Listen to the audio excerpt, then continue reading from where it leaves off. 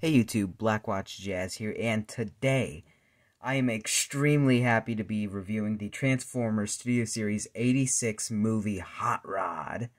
So for the packaging, you got Hotrod with the Matrix of Leadership and the Light Our Darkest Hour thing. However, I don't think it should have gone to him. You got another image of that. You got the obligatory product shots for Hotrod. And you got barcodes and stuff. You got the continuation picture of that Hotrod. You got the 86 right there. That's it for the packaging. Oh wait, no it's not. No it's not. I'm gonna keep the backdrop. Come on. In the background. You know, if it comes with a dang box. Jesus. And we have this really nice image of when Hotrod lit our darkest hour. It's as simple as that. So, back to the main vehicle itself. It really looks so nice. Oh my god. My only complaint is that this side, it doesn't tab in, but the other side tabs in, so I just like to have it like that, so it looks a lot better. So, however, this is actually kind of my fault, though. The clip broke on here. It's probably because I yanked it because it wouldn't untab. So, if I get another Hotrod, I know not to make the same mistake. So, anyway, enough with that. So, to take off the weapons and pizza cutter, it just comes off like that. It goes into those tabs. I'll go into that later. But anyway, for detail, you have a really nice silver for the engine block, I think. And then you got like a really nice flame effect that is always like on a G1 Hotrod. You got a really nice translucent blue plastic right there. However, you can... This is just visible head syndrome right there in the name of... Not in the words of MGO. Visible hands... Visible nearly everything syndrome. You got... I can't do it as good as MGO. You got the yellow spoiler right here. You got a nice silver for these right here. Yeah, for these. Yeah. You got a nice orange for like the headlights. And it's all been cast in like a really nice red G1 Hotrod plastic.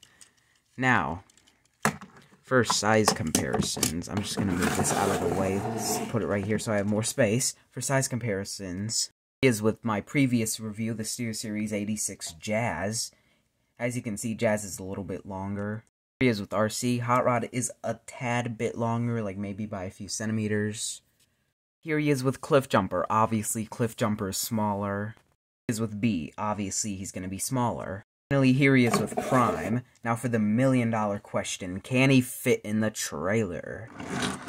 Let's see. Pop open.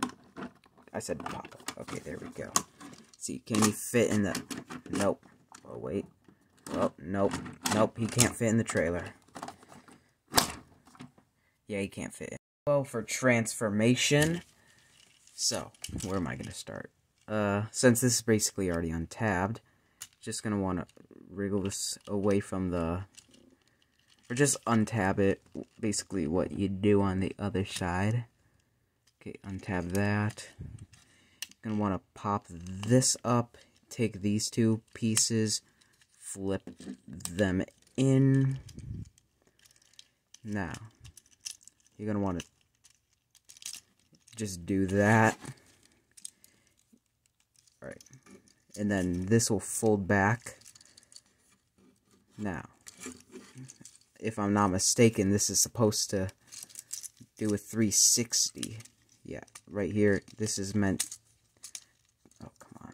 Alright, I'm just going to bend the elbow to get it out of the way.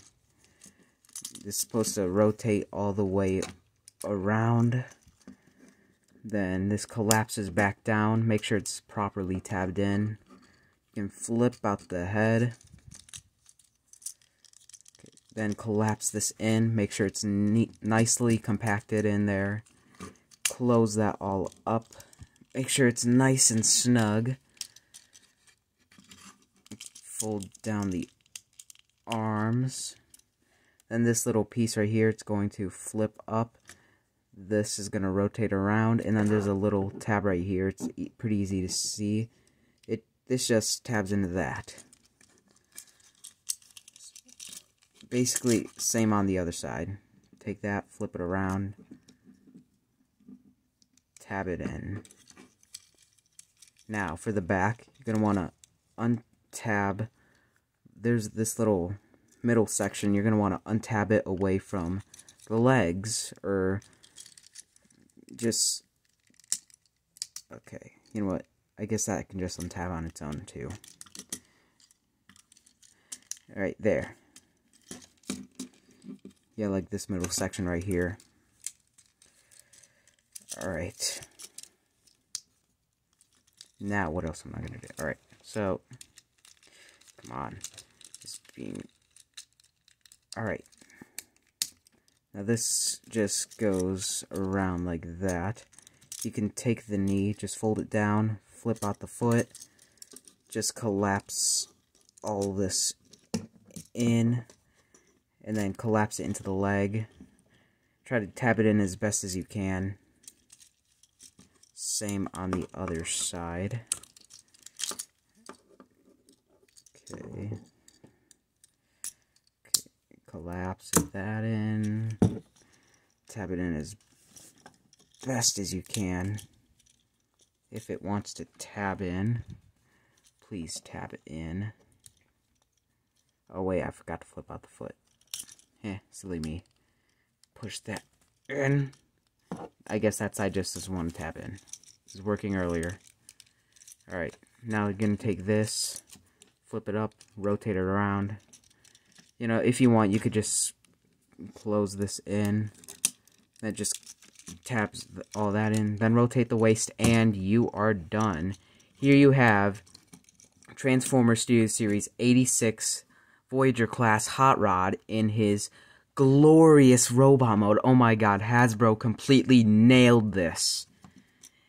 And really, I mean it. They freaking nailed this. Earthrise, a lot of the releases were kind of you know, with all their QC issues, but I can safely say this guy is probably one of the best figures I've ever handled. Like, this is masterpiece worthy. This is like a mini masterpiece. This is better than the Masterpiece Hot Rod.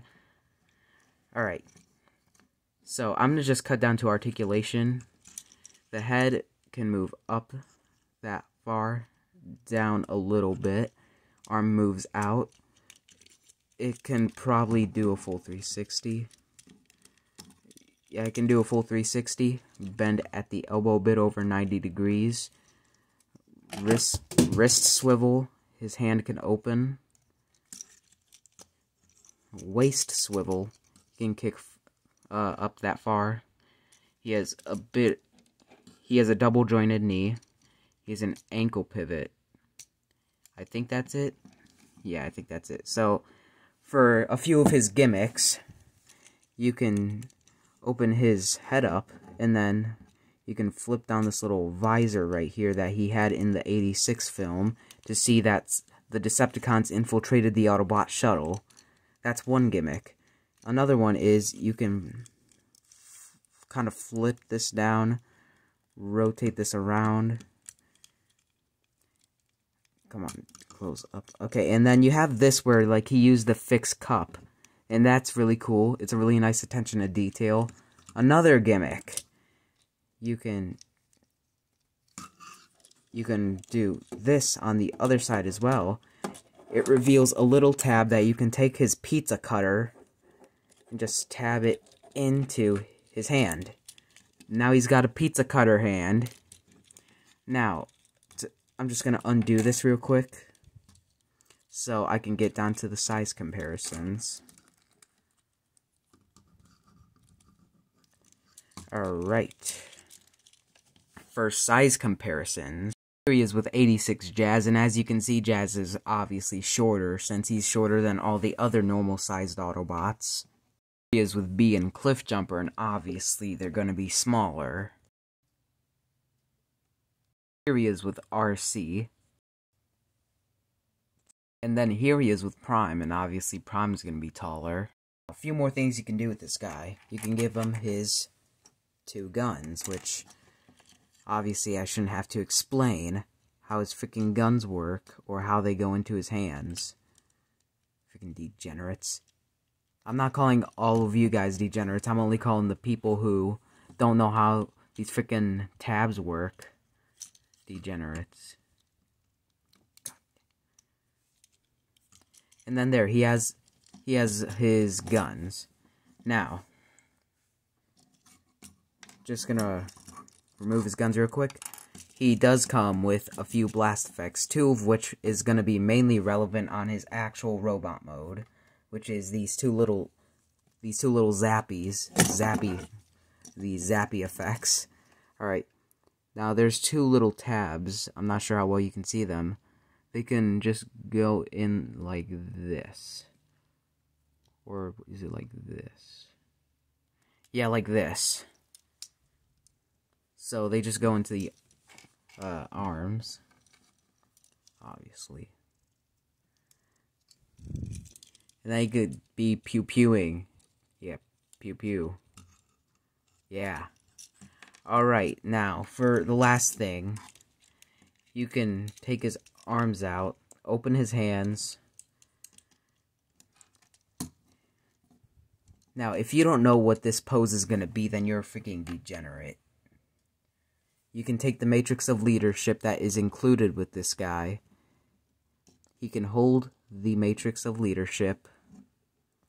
And then he comes with one more blast effect, which is this. Looks like a little star. It goes into the matrix. And then he could light our darkest hour. That was my review off of the Transformers Studio Series 86 movie, Hotrod. Now, I definitely have to say, you guys have to pick this one up if you're a hardcore G1 fan, if you grew up in the 80s, or if you grew up with the 80s cartoon. You have to pick this up. This is like an amazing release. Oh my god. I swear, Hasbro is killing it with all of these freaking Studio Series 86 figures. If only they put that much effort into the Earthrise line or the Bayverse figures. Oh well, that doesn't matter. At least we're getting these figures. However, I'm not that excited for Blur. Luckily, he is not my next review. My next review is probably going to be Grimlock, Scourge, or Cup. Thank you all for watching, and I will see you on the next one. Bye.